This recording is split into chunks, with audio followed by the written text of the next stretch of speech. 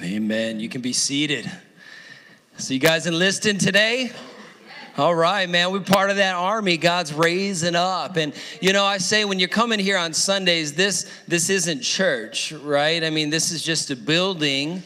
It's a church when you walk through the door. You're the church. And when you leave here, the church goes. And so you take the church to work, and you take the church to school, and you take the church back to your house because you are the church. And so when we come together on Sundays, what we're about learning and growing and strengthening our Monday afternoon walk with Jesus, our Wednesday evening, our Friday night walk with Jesus. So we're going to gain insight today to apply to our lives so that we can live every day and be the church, because that's what God is calling us to do. And we're right in the middle of a series in our preparation for Easter called Via Dolorosa. And what we're looking at is kind of that way of suffering that Jesus went on his way to Golgotha, on his way of laying his life down on the cross at Calvary. And, you know, I'm so excited about what God has been doing inside of this faith community over the last 8 years. And there's nothing that gets me more excited but to see God begin to move in the lives of people, begin to put a word on their heart to share with the congregation, begin to speak to them. And I love especially when I'm able to see this next generation rise up with a word from the Lord for Wickenburg, Arizona. It's the place that I know and I love so much, and it really excites me. And so I'm excited to introduce today my favorite next generation pastor of the house, right? He may just want to be called a speaker, but as he's going to share his heart and share his passion with you, he's going to help pastor this congregation and lead us closer in the throne room of Jesus. Will you guys give it up for my close friend, Mr. Austin Smith? It gets better, doesn't it? Can we hear me all right? I said, can we hear me all right? Man, it's 10:30 service. You guys should already be awake. Well, good morning, everyone. If you don't know me, my name is Austin Smith, and I'm so thankful that you're here today, and I'm glad that you showed up on this day so I could share a very important message to me. And it's weird how it all happened that, you know, Via Dolorosa is talking about, Pastor Greg just mentioned, you know, the walkway that which Jesus took to the cross. And I think that the last few weeks when God was laying this on my heart, couldn't have happened at a better time, I think. So you might ask yourself, what is... The word peace is... Hang on just a second. We're going to talk about what is peace to us. Well, there's a literal definition of peace, a worldly view of peace, and then we also have the biblical context of peace. The worldly, literal view of peace, or definition of peace, is freedom from disturbance. So that's something where we can go and run away to, get away from something, to not feel a certain type of pain. That's freedom of disturbance, running away from a situation, removing ourselves from something that is painful. That is freedom of disturbance. To me, we all have our own definitions of peace. My definition of peace is I'm a big hunter and fisher. I love to go get my boat out early in the morning, and as soon as the sun is cresting over the mountains and the water is just like glass and I can fire up my boat and take across it, that's very peaceful to me. I love that. I also love riding my horses really early in the morning before the sun comes up. That's peaceful to me. I love gathering cows, like wait towards the evening when the sun's going down. That's very peaceful to me. Even when I'm fishing or when I'm hunting, that's all peaceful to me. But peace is not a destination, a place that we can go to. Peace is a state of mind and a state of our heart and a state of our soul. That's interesting, is it? When we think of peace in biblical terms, we always thought about getting away from conflict and from war and triumph. That's a lot about in the Old Testament. But the New Testament, it talks about Jesus being shalom, him being that peace. So I'm going to jump right in here to Isaiah 26, verse 3. If you don't have a Bible, there should be one right in front of you. If you didn't bring one with you, you go ahead and use that one. You can take that Bible home. It's a gift from the place to you. But let's read this together. It says Isaiah 26, verse 3. It says, you will keep in perfect peace him whose mind is steadfast. And I had to do a lot of studying to understand this. But it says, you will keep in perfect peace him whose mind is steadfast. And what that means is that God is telling us is like there's never going to be, there's not going to be not chaos and strife and hurt and pain and trials and tribulations in our life. But we can know perfect peace even in those types of turmoil and that pain and that suffering. We can know that perfect peace. And Isaiah was prophesying about the coming of a king that would bring that type of peace to us. And that's who he's talking about, is Jesus being the Prince of Peace coming here. And I think also I wanted to do so, in order to find that perfect peace, our mind and our heart and our eyes have to be steady and stable. But in order for them to be in that type of place, they have to be fixated on God. Because we try to put ourselves in situations where we can get around that chaos and that pain and that hurt and run to these perfect places of peace. But you can't when your eyes and your heart is not fixated on God first. In order to get to those types of places, you have to be fixated here and here first rather than fixated on what's going on in front of you. Amen? And we're going to jump into Colossians next. So this is where the sermon's going to start getting hot, okay? So Colossians 3:15, it says here, let the peace of Christ rule in your hearts, since as members of one body, you were called to peace, and be thankful. So what does peace have to do with, Via Dolorosa, the walkway and the pathway through Jesus? Well, Paul is telling us here that letting Christ be the referee or the umpire of our hearts. How many sports fans do we have in here? Okay, we got some, okay. Any basketball, football, baseball fans, any type of sport that requires some type of judge or someone to step in and make a decision on what happens.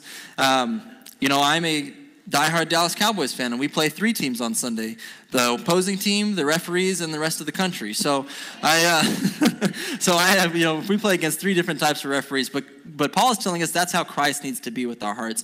And if you understand competitive sports, you know that a referee can make an entirely huge difference in the outcome of a game, the momentum of a game, the whole attitude of a team on the game.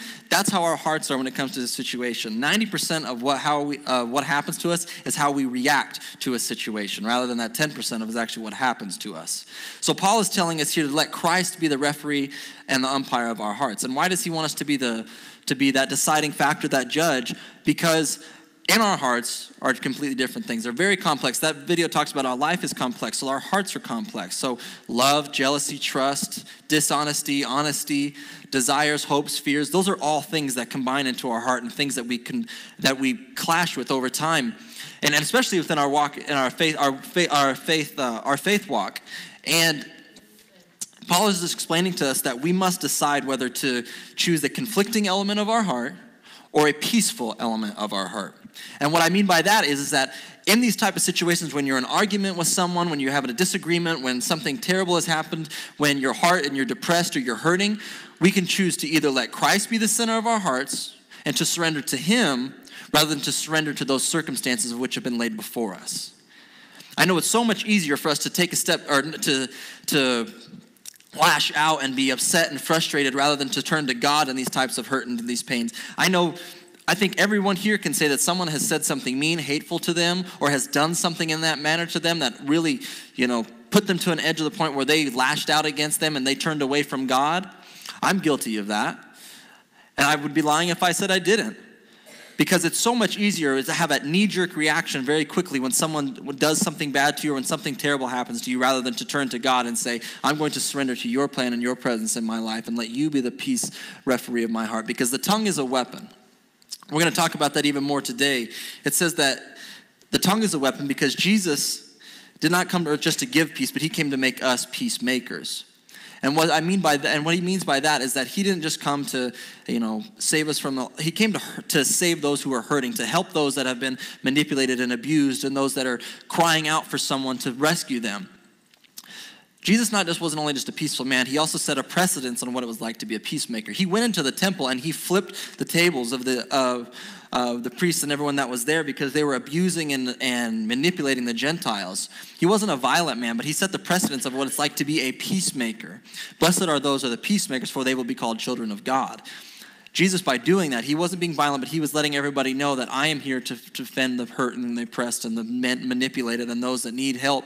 That's what I am here for. And it says here that, he wasn't telling you not to be passive. He was telling you to be proactive in these type of situations. And it says, be thankful.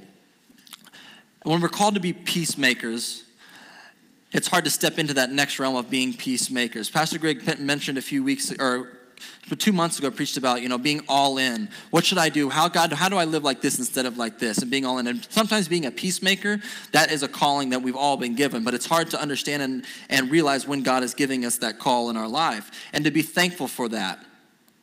And I think of back of a time when I was a younger kid. My parents had 2 air conditioning companies, and they worked extremely hard to buy both of these companies. And this is when my brother and I were growing up.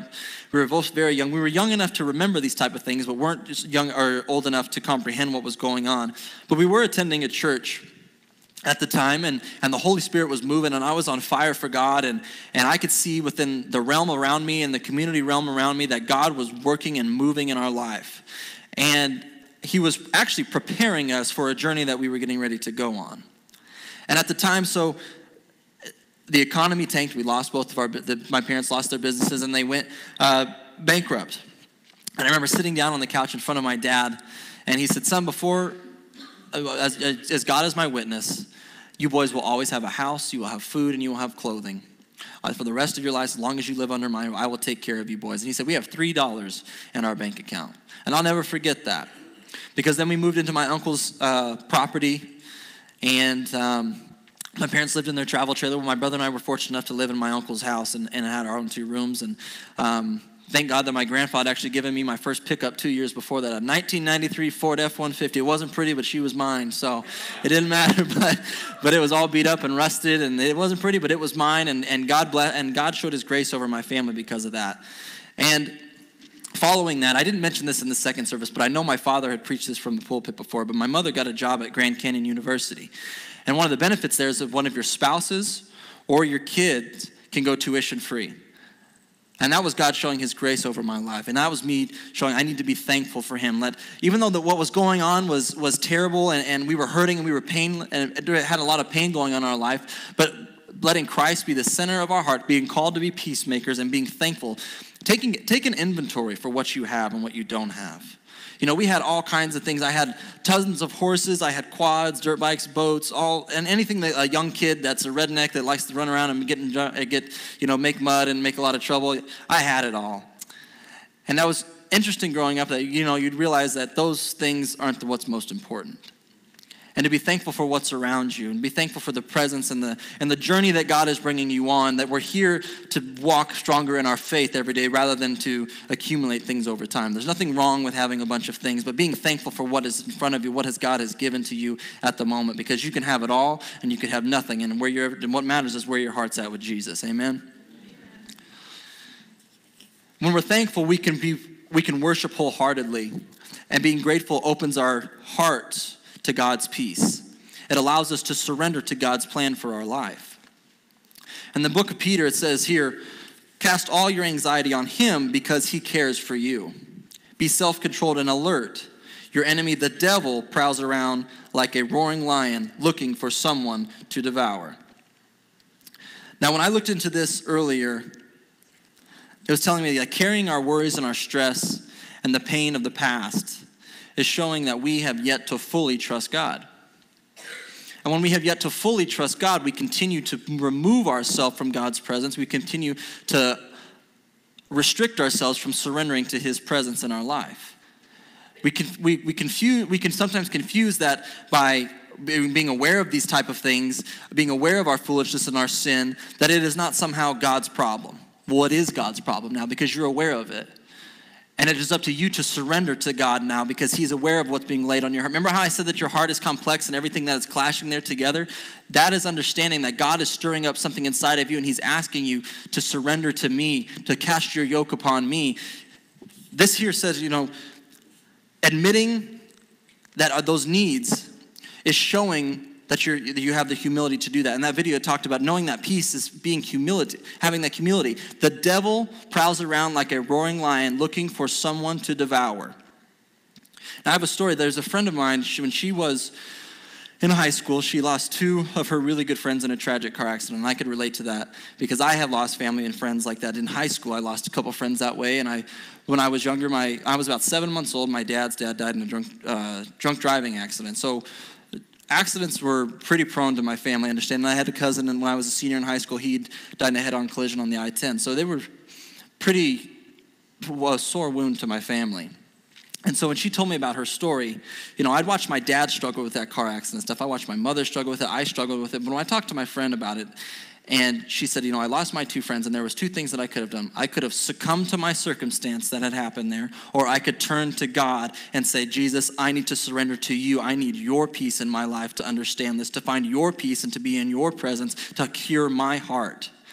And she said, and I had an epiphany moment, like, well, why don't we do that with everything? Why does it just have to be in the hurting, painful things in our life? Why can't it just be in the small, tiny things that hurt us? When, we hit a red light, say, Jesus, I need your peace right now. I can't deal with this. I need your peace right now. That's something that I try to do. Why shouldn't we do that with the big things and the small things in our life? And to be open to those type of things. Amen. And it talks about here, the enemy, the devil, prowls around like a roaring lion, looking for someone to devour. At this church, we talk about the enemy comes to, in the scripture, but we press on it here a lot because we are aware of other forces that are trying to be against us. The enemy comes to steal, kill, and destroy. We're going to go steal, kill, and destroy. Everybody on the ready. The enemy comes to steal, kill, destroy. All right, that was a little weak on that side. Let's try one more time. The enemy comes to steal, kill, destroy. Okay, now we're all awake. But anyway, the devil prowls around like a roaring lion looking for someone to devour. The enemy is coming to steal, kill, and destroy. The lion is representing the enemy in this type of situation. And if you know what a lion does not attack healthy, strong, and vibrant animals and those that are surrounded by many others. It doesn't go and attack a herd of hippos or a group of elephants or gazelles, because it looks for the sick and the tired and the weak and those that are all alone and secluded off from the rest of each other. That's what the enemy does to you when you have secluded yourself off from God's children and God's family. When you are in a place of hurt and pain and destruction, carrying that burden and that weight upon yourself, and you have been removed from God's family, that's when the enemy looks for you. And it is hard to be ready for that type of situation because it's unaware and it's unexpected to you. Because remember when I talked about my friend, she could have either succumbed to her circumstance or she could turn to God and for him to be there for her. And she chose to be there with him and to be with God, and the enemy was nowhere to be found. For the longest time, this is my testimony, for the longest time, I struggled with lying when growing up. I don't know what it was. The devil just had a stranglehold on me, and I could not seem to get rid of it. For some reason, it turned people away from me that cared about me. It broke relationships that had not been healed, and it drew people closer to me that were not good influences in my life. I'm only 23 years old, and there were some people in my life that I had that had an influence over me because I had removed myself from God's kingdom and God's family because of my sin and my hurtfulness and my pain. And I thought, God is not going to do anything about this. But I had to understand that in that time, in that situation, I needed to turn to God and repent for what I had done, for him to carry that burden and that weight on me instead of me continually carrying it and thinking I'm going to get through it. When we talk about peace, we say that, it's not a place or a destination, but we sure try to think it is. We go to self-help classes, we read self-help books, we try to go on vacations, we try to go to these certain situations, we try to go halfway around the world to some, psychiatrist to find that perfect peace, but it's been here all along. We don't have to go very far from it. Everybody's going to hear about the kingdom of God someday, and it's right here. To find that peace is right here in front of us. If it sits next to you on your bedside, that peace is right here. In these dire times when it feels like the world's going towards Armageddon and your heart hurts and your mind is all over in different places, peace is right next to your bedside. It's here.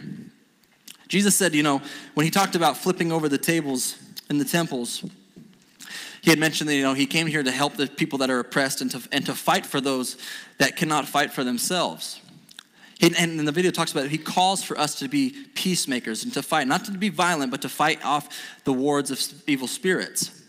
And that sword, Jesus said, I have brought a sword with me. And he wants you to use that. He has given you that sword to speak life over yourself, life over others around you. For young men to speak life over your future bride. For young women to speak life over your future husband and your children together. To speak life over your family and friends who are hurting. To speak life over your future. To cast out the prince of darkness. To encompass yourself in peace. To surrender to God's presence. That is what being proactive for finding what peace is like. When you're hurting and you're in a place of state where you cannot get your mind right and you need to find that peace of God, come to the church. Come to God's people. Come speak to them. Surround yourself with those who are ready to fight and battle with you. Don't leave yourself out there. I know because I'm a redneck, okay? We always think that we can stand up for ourselves and fight and be able to do what we need to take care of, and we can, but we're not stronger than God. There's certain situations where we can't carry that yoke and that burden anymore. We have to be able to throw ourselves before the throne of God and get ready to encompass ourselves in his presence for him to take us through that next journey in our life. We think we can do it, and we really can't. And I know that, and this part of it is like Peter talks about, God cares about those type of things for us. He knows that he knows that it's weighing upon us. But it takes a proactive, voluntary move of us to put ourselves in it, to throw it out there to God. He can't just come and grab it from you. You have to say, God, Jesus, I need you to carry this burden for me because I can't do it. And here at the Place Church, we want to talk about the tough questions all the time. We want to do the difficult things. And that's what it takes for us to be proactive. It takes that humility, knowing that to get to that place of peace is to surrender those type of problems to Jesus. Jesus voluntarily, Dr. Roy preached 2 weeks ago, Jesus voluntarily left heaven to come here to die for our sins. We should be voluntarily going out of our way to be peacemakers, to make a change, to rise up world, to be a world changer, to do those type of things. It takes that voluntarily surrendering, or surrenderness, that's not even a word, but that's surrender yourself, to move in that type of pathway to you can be a change maker and you can be a peacemaker. That's what God has called you to do. Whether it's somebody who is in a fight, somebody that you can see is hurting, somebody that is in pain, someone that is in a physical element of pain, you are called to be a peacemaker, to speak life into them, to speak life over themselves and speak life over the people around them. That is what the divine power that God has given you through that sword of peace. Peace is not just for us to just enjoy for our worldly self. It's for us to go and share with the world around us. It's for us to share with our neighbor who is hurting with us. A gentleman that I have a friendship with, that I actually get to work with, and for the longest part of his life, he was trying to find peace through the bottom of a bottle, through drugs, through things that have an ailment that were not good for him. And it got him to a point in his life where he thought he was going to die and take his own life because his mind was continually running. He was trying to find peace. He was trying to remove himself from painful situations in the past because he was abused growing up. His family did not care about him. They said mean, terrible things to him. They didn't feed him. He did live in poverty. He did have to almost take care of himself and his brother and sisters. And that drained on him. That burden, that carrying that weight and that tiresome on himself caused him to do those things, to go find peace somewhere else rather than turning back to God. God was aware of his pain and and where he was in his life. But until someone said to him, I know where you'll be able to find that peace. I know where you're going to be able to find that rest. I know why you need to surrender and what you're going to surrender to, because you're surrendering to the wrong thing. You're surrendering to your circumstance rather than what God has planned for you in your life.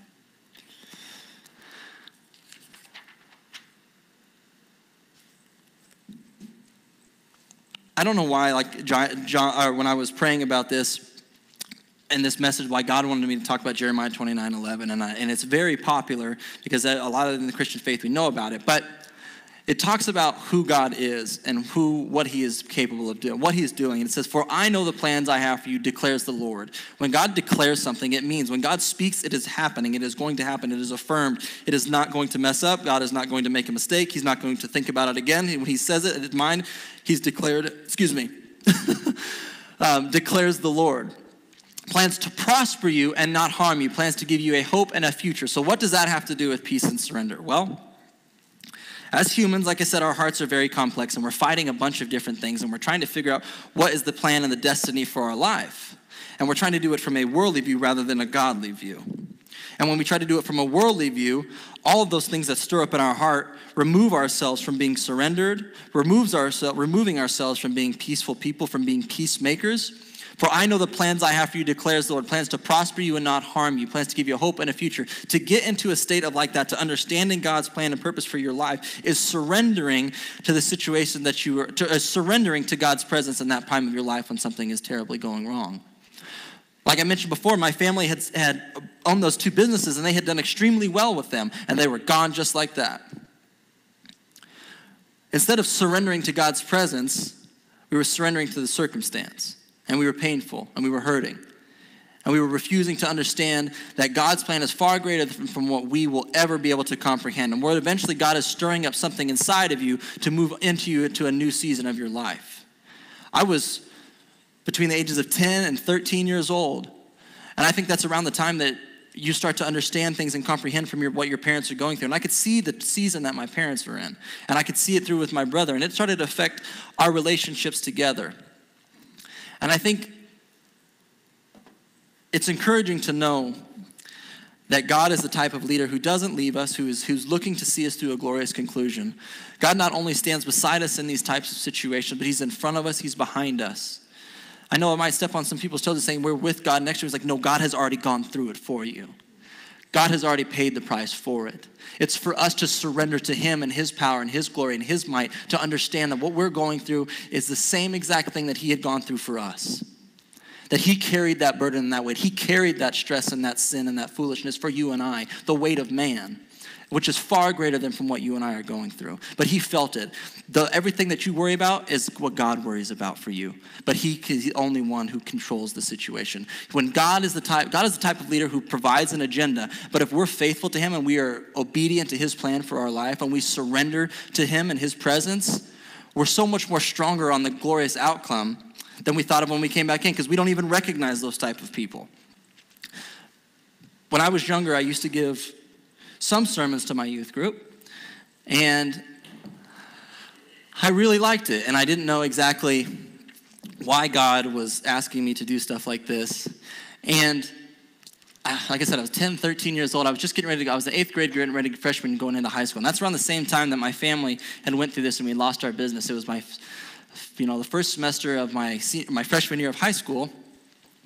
And it was a very painful time. But God, like I said, was stirring up something inside of me at that time. When I talked about that community that I was in, stirring up something inside of me, preparing for me for the next season of my life. And so anyway, I had preached those sermons a few times, and we had ended up moving because we'd lost our house. And I turned away from God. Because in that painful and hurtful situation, I surrendered to my circumstance rather than to surrender to the presence of God, rather than surrendering to the Holy Spirit from what he had been stirring up inside of me. And not only did it affect the way that I was carrying myself, but it affected the relationships around me.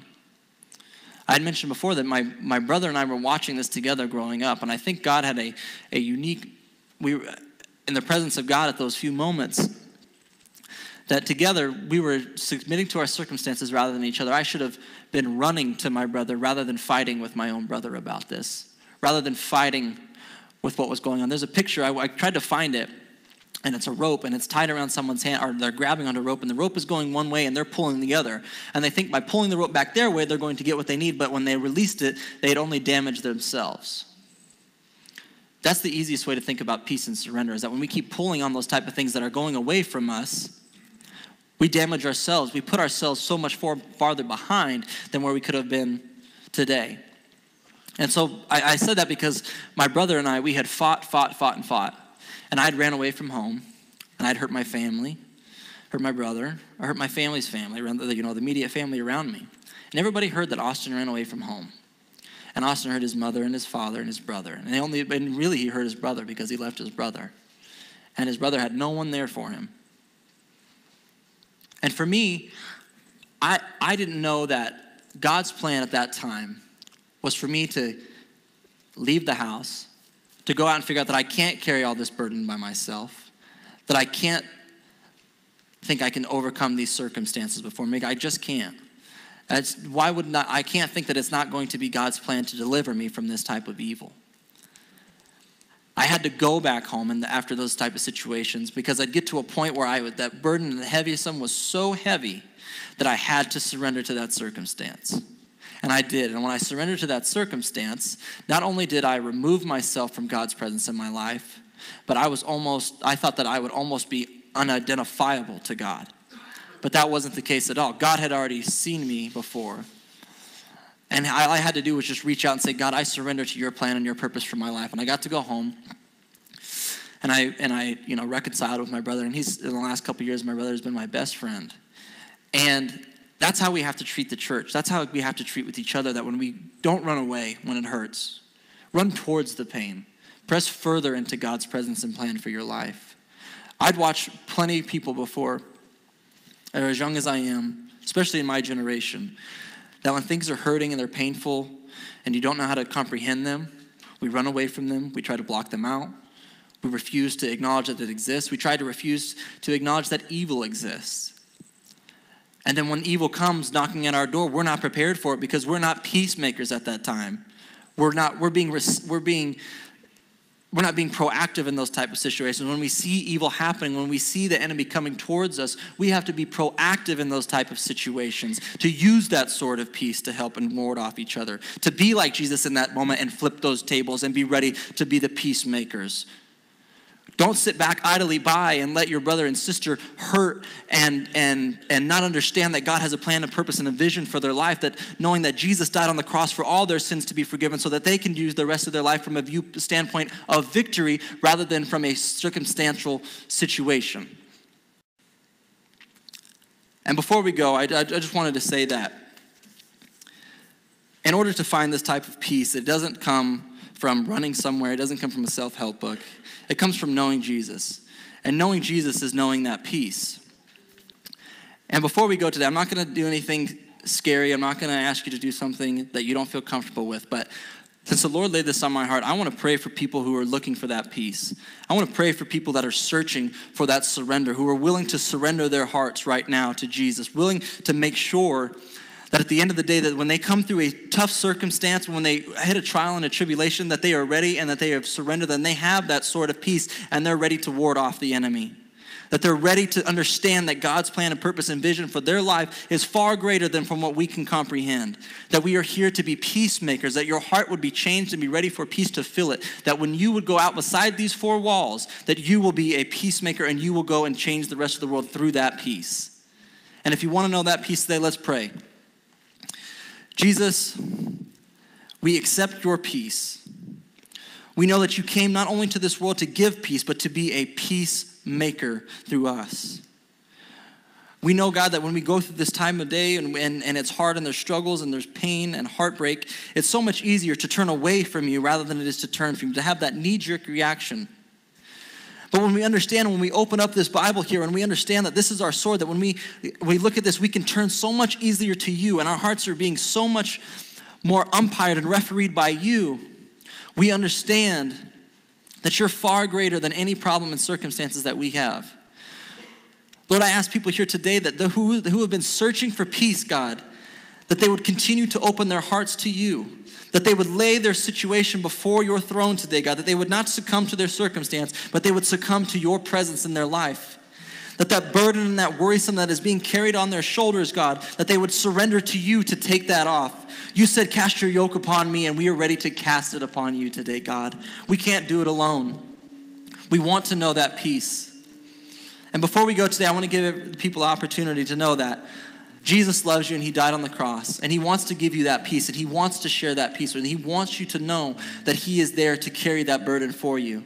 And if you want that burden lifted today, I want to give you the opportunity to do that. And I'm not going to make you do anything, come up here. I'm just going to ask with our eyes closed, if you want to know that peace, on the count of 3, I want you to raise your hand and we're going to pray with you. On the count of 3, 1, 2, 3. Hand. Awesome, great. We're going to know the peace of Jesus. Say, everybody, if you've said this prayer before, say it again with us. Jesus, I want peace. Come into my heart. Cloak me in your goodness. Fill me inside with your peace and love.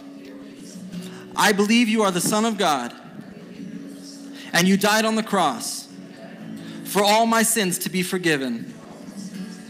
Make me a child of God. Make me a peacemaker. I surrender only to you for the rest of my days. And all God's people said, amen. We believe if you prayed that prayer, that your name is written in the Lamb's Book of Life. And we're so thankful, and I appreciate all of you coming here today, and let's go out and be peacemakers. You guys give it up for Austin Smith. Did he do a great job?